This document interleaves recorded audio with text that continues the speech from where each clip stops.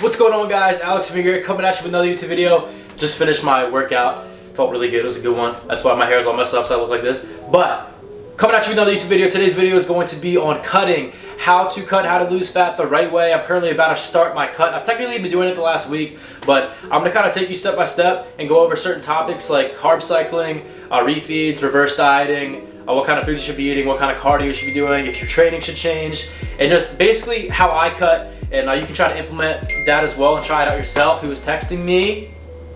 That's my girl. Alright, so I'll pop up some workout clips, stuff like that, so you can be entertained while I go over and talk about a few of these topics. But we're going to go over a few topics here. So the first thing we're going to be talking about is a caloric deficit. Now that is going to be the most crucial and most important thing when it comes to trying to lose body fat, because if you're not in a caloric deficit, you're not going to lose weight. You can eat literally vegetables and fruits and just lean chicken all damn day, but if you're still in a surplus or you're not in a deficit, you're gonna not lose any fat. So basically what a caloric deficit is, we all have a maintenance level of calories. It's called your total daily expenditure, basically your TDE. All right, so basically what your total daily expenditure is how many calories you burn in a day. So this is going to be what your maintenance level of calories is. So as a relatively active person, I've been training for about 4 years, my maintenance calories is around 2,700 calories, meaning if I was to eat 2,700 calories, do my regular workout routines, my regular daily activities, I would burn about 2,700 calories in that whole day. And if I was to eat 2,700 calories, I would not gain any weight. I wouldn't gain weight, I wouldn't lose weight. I'll stay around the same weight, especially for training for 4 years. It's different for newbie gain, so like that. We're not going to even get into that.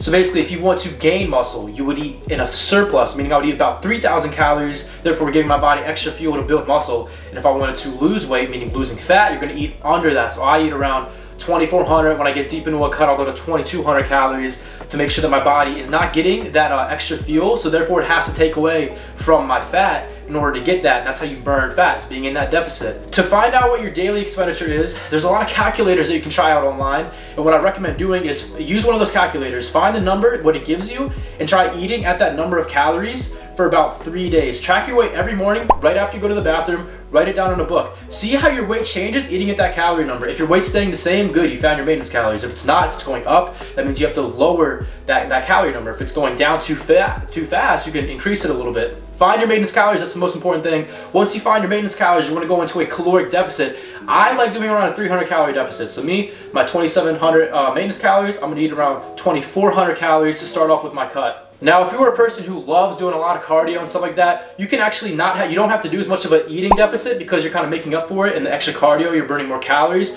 Cardio does not burn fat, it burns calories, which is going to help put you into that deficit. That's why I recommend doing cardio, because it's going to kind of allow you to eat a little bit more food, and I feel like it just speeds up the process overall. So again, I recommend eating anywhere from like a 300 to 500 calorie deficit. Don't go too much into a deficit though, because then you can crash your metabolism, so it's making it harder for you to lose fat in the long run. And you can also mess up your hormones, and also you can lose muscle that way. We do not want to lose our muscle, especially as a natural lifter. You don't want to go in too big of a deficit, because you can risk that muscle loss. Now what I recommend for like trying to keep as much muscle as possible is limit your deficit as much as possible. The slower you're losing the weight, the better. It means you're losing less muscle over time. You might lose a little bit of size, how it works for a lot of natural lifters. Highly recommend taking BCAAs, essential amino acids. HMB is another good supplement. These are supplements they're anti-catabolic, meaning they're help you hold on to muscle tissue, especially when you're in a caloric deficit state. When you're in a catabolic state, it's going to help hold on to that muscle tissue a little bit better. As well as having a high protein diet, I recommend having 1 gram per pound of body weight. I do a little bit more than 1 gram. It's just because I have a high protein diet, especially when I'm cutting, and it's going to help you hold on to a little bit more of that muscle. So the second thing we're going to be going over is the type of cardio you should be doing. Now me, I'm a big fan of low intensity steady state cardio. There's a difference. Low intensity steady state cardio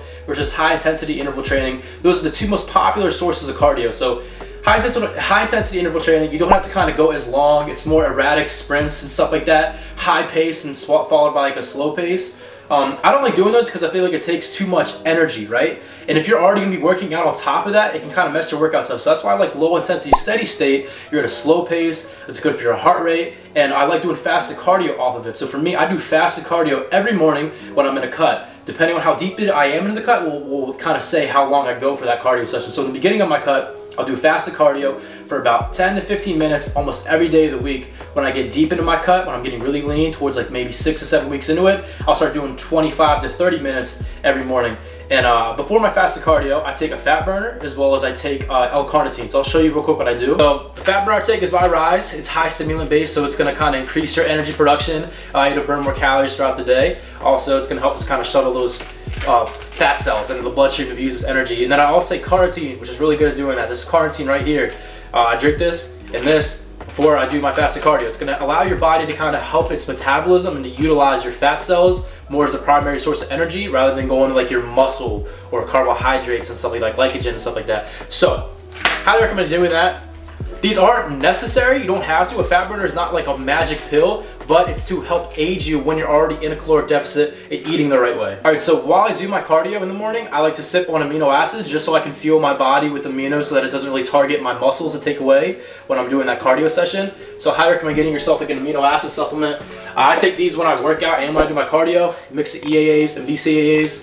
But yeah, my favorite choice of cardio is doing an incline treadmill. I do about 13-degree incline for about 3 miles per hour.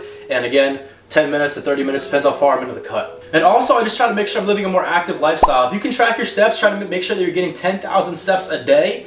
You can include your cardio, your walking with that. Try to hit 10K steps a day. Be a little bit more active when you're trying to get into a caloric deficit because it's just going to help overall and help you burn more fat and more calories throughout the day. Third thing is going to be your training style. Like, should you train differently when you're cutting and when you're bulking? And I believe some people don't, but I kind of believe you kind of have to. For me, I like to make sure that you're hitting each muscle twice a week because you need to make sure your body knows that it still needs to kind of try to keep that muscle. So I think that hitting it a little bit more often rather than once a week is going to kind of signal your body that, yeah, hey, like you still need this muscle, you're still working it twice a week. So I like doing like a push-pull leg split or push-pull leg Arnold split variation. That's what I like to do a lot. And instead of really focusing on like a ton of heavy movements, I always start off with a heavy movement, but then like the rest of the workout, I'll do a lot more tempo training. I'll do time and retention, slow my reps down, do a lot more kind of volume-based stuff, and I'll make sure my last set I always go like to ultimate failure, just to make sure that my muscle still kind of stays there and like signals my brain that I still need it when I'm in that caloric deficit state.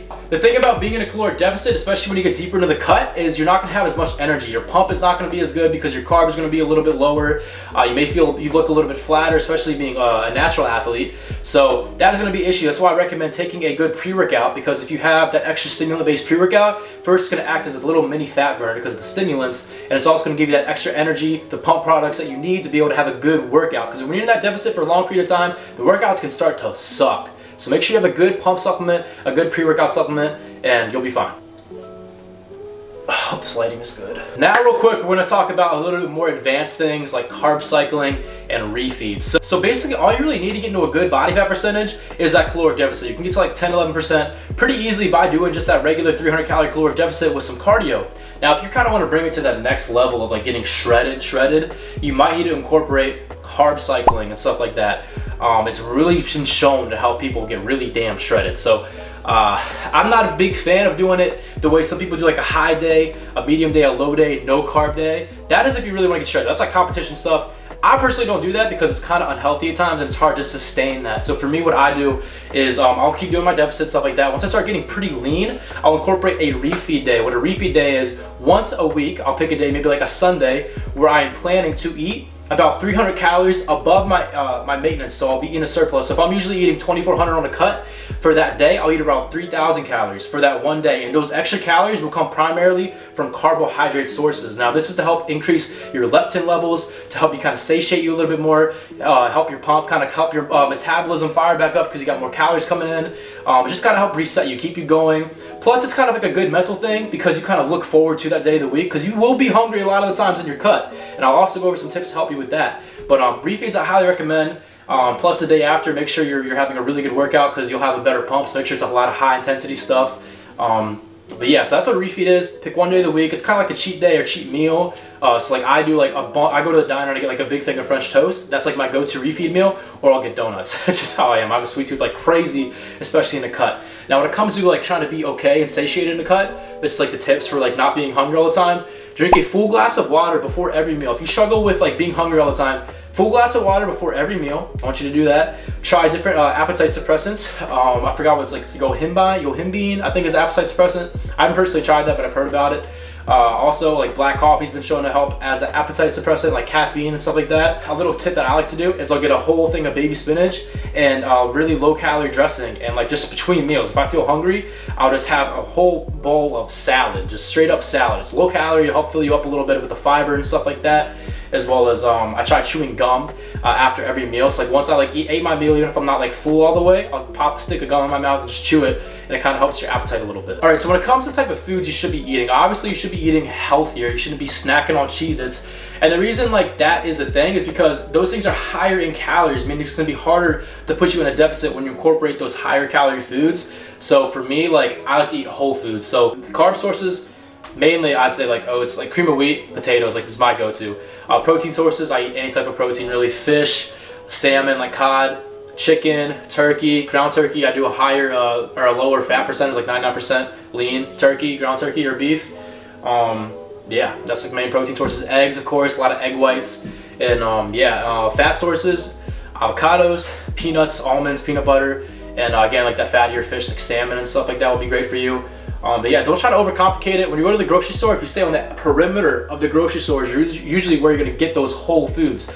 Don't snack on things. If you need snack though, that Skinny Pop. Skinny Pop is great when you're in a cut because it's low calorie and it's got a lot of fiber in it. It's gonna help fill you up a little bit more. But yeah, that's it for today's YouTube video. I hope you guys enjoyed it. I hope you guys learned something, and if you did, please leave a like. Comment down below what else you want me to make videos on, what you want me to see, because I'm doing a lot more videos now, especially with going out to the Swole House here soon. So let me know down below. Subscribe if you haven't already. Turn that bell notification on. I'm uploading around 3 times per week right now. So really trying to push out content, especially once we get to the Swole House. Got a lot of stuff planned, a lot of stuff coming. Again, if you want to use any of my codes when it comes to supporting me, my supplement company that I'm with is Rise. Use code ALEX for 15% off. Raw Gear is the clothing company. I got on the shorts right now. I don't know if you can see them, but use code ALEX for 10% off Raw Gear. So thank you guys for all the love and support. You guys are absolutely amazing.